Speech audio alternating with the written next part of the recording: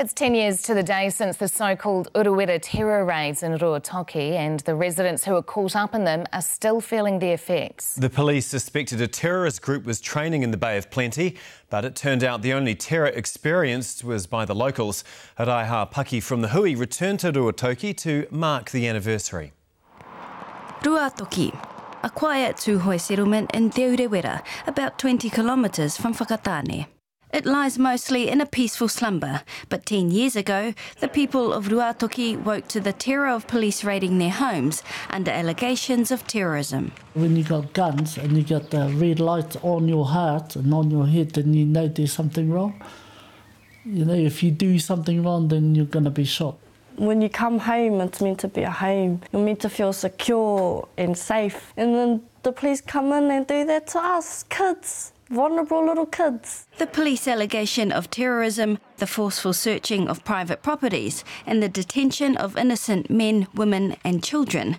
Just another chapter in a checkered history since the land confiscations and scorched earth policy. There was immediate dislike and that turned into indifference and hatred for many, many years. 18 people were arrested on the day of the raids as police declared they'd busted a terror cell. Operation 8 made headlines all around the world. Whetumarama Purewa was only 6 when armed police stormed her home. So now it's been 10 years. How do you feel about all of it? I still feel hurt. I think all of us still feel hurt. 3 years ago, police apologised for their actions, saying the way they treated the innocent people and invaded private properties was unlawful. Through it all, Tūhoi have settled their claim and moved forward. The settlement, in our view, was a day when the Crown surrendered to us and then agreed that we should work on a better relationship. But for Whetumarama Purewa, the 15th of October is a day she will never forget. Is it fair to say you don't trust police? I'll never trust them again, never.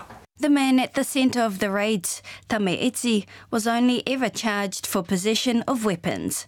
It's understood he's looking to have his name pardoned. Urewera Paki, Newshub.